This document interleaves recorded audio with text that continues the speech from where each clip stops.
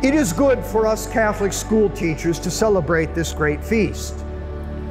Mary is always caring for us, praying with us and for us, showing us how to be Jesus' followers, and being a sign for us of a life without sin. In this, Mary helps us to be the same means of grace to the young people we serve. We too are always to care for them. We too are always to pray with and for them. We too need to demonstrate how to be a follower of Jesus. And we too should live a life without sin, or at least with deep repentance for our sins.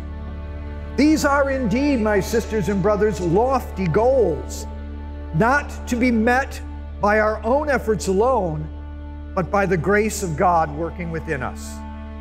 Let us ask Mary today to continue to be our companion and our mother as we carry out the mission that has been given to us. God bless you all.